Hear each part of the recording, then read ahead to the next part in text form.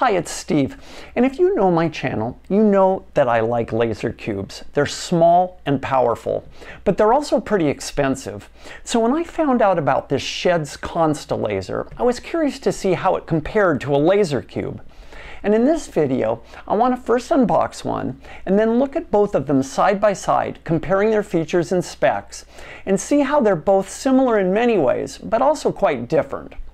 And finally watch both of them side by side with the hazer going. All right, let's see what's in the box. We have an instruction manual, DMX cable, PowerCon cable, and the laser.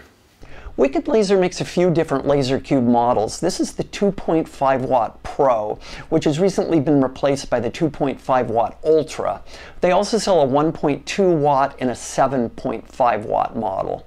And this is a Shehds 6 watt Constellaser. There's also a 12 watt version as well as a 3 and a 6 watt moving head version. And when I first saw this thing online, I somehow thought it was going to be smaller like the laser cube. So I was a little bit surprised when I opened it up and saw how big it was. The laser cube weighs about 4 pounds, the Constellaser about 11. On the front you can see they both have these adjustable beam blockers. And on the back they have on-off switches, ILDA ports, and RJ45 network ports where they can connect to a computer. But that's where a lot of the similarities end. The laser cube can also connect to a computer via Wi-Fi with its antenna, and the Constellaser can connect to a DMX controller with these DMX in and out jacks. As the laser cube is only controlled by a computer or an Android or an iOS device, it just has a simple single LED for feedback, which can change color and blinks depending on its operating status. Because the Constellaser can operate in a standalone mode, it has a small LCD screen and a menu input knob for controlling it. For power, the laser cube has an internal battery that charges with this power adapter plugged into a DC jack. The Constellaser powers with AC connected with a PowerCon cable in this in jack, and there's also an out jack for daisy chaining. They both have an eye bolt for hanging more safely, but the laser cube also has the addition of a key lock and an interlock connect, all for additional safety. And speaking of safety, these are seriously powerful machines that can blind you or your audience if they aren't used properly. In the USA, you need to obtain something called a variance from the FDA, which is basically a permit that you can get online.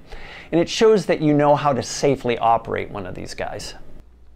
Here's a comparison of some of the technical specifications taken from information provided online by the manufacturers.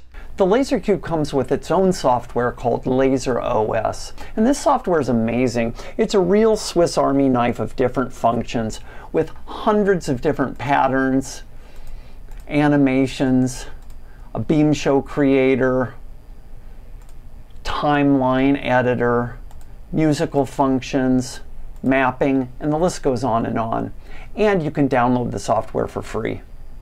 The Constellaser is controlled using this little menu screen where you access its different modes and functions, including choosing patterns and animations, which are organized in different show lists and can also be run in both auto and sound modes. You can also use a DMX controller to pick different libraries and then patterns within each library. And you can control things like the speed or color of an animation, among other parameters. As of August 2023, a laser cube 2.5 watt Ultra, which is the closest thing to this 2.5 watt Pro, is selling for $28.49 on the X-Laser website.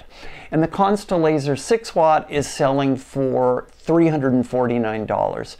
Now obviously that's a huge difference, and a lot of you might say it's not even fair to compare an apple with an orange, but there you have it. Let's watch them now both running with the hazer side by side.